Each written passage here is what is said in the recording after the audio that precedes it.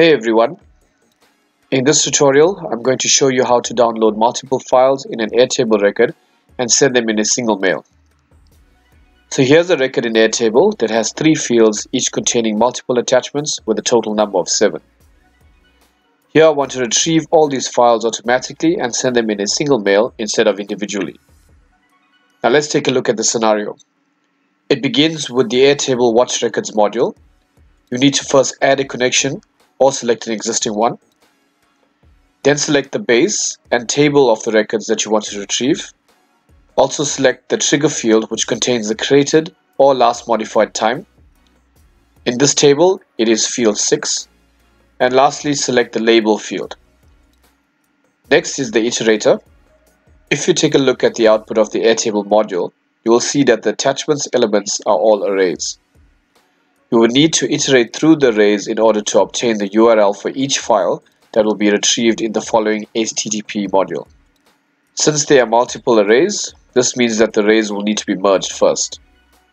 As you see here, you need to use the merge function found under the functions for working with arrays tab and map the attachments elements within the brackets separated by semicolons. And in the HTTP getAFile module, simply map the URL element outputted by the iterator to download all the files. Next, you need to use the array aggregator to combine the multiple files in order to send them in a single mail. Under the source module, select the Airtable Watch Records module. Under the target structure type, select the Gmail send and email attachments, but in order for this to be an option in this menu, you will need to first add the Gmail module to the scenario as it is done here. If you don't add the Gmail module, only the custom option will be available. And under source file, select the HTTP getAFile module. Finally, in the Gmail module, add or select your connection and enter the email address. Also enter the subject and the content. Now simply toggle the map switch and map the array element to the attachments field here.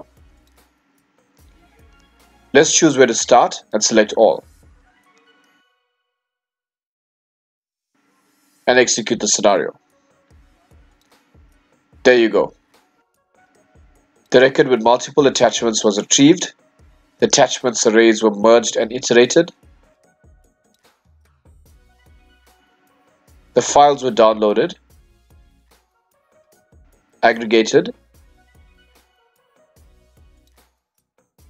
and sent in a single mail as intended. And that brings us to the end of the video.